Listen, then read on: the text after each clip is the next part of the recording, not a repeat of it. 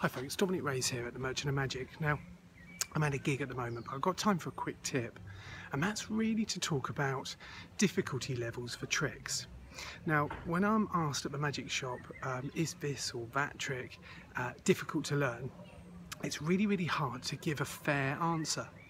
And the reason why is every single trick, even the most complex knuckle buster, the essential core moves and techniques are fairly simple.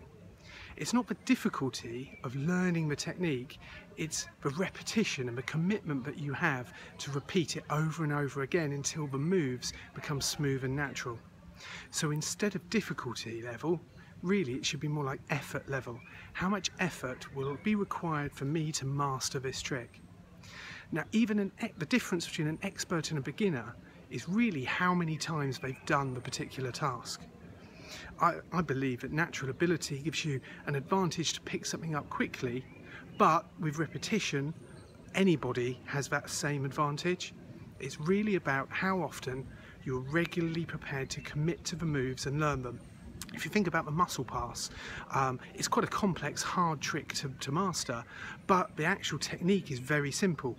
You have to do it over and over and over again. So if you're looking at tricks and you're worried about the difficulty level, really decide whether you are prepared to commit to a single trick and repeat it over and over again, perhaps in a drill, maybe 20 times, twice a day for 20 days, and then you assess and repeat it consistently and regularly until it becomes second nature and you're happy with it. If you're not prepared to put in that effort, go for very self-working tricks where you don't have to keep drilling it. So instead of difficulty, I prefer effort, really.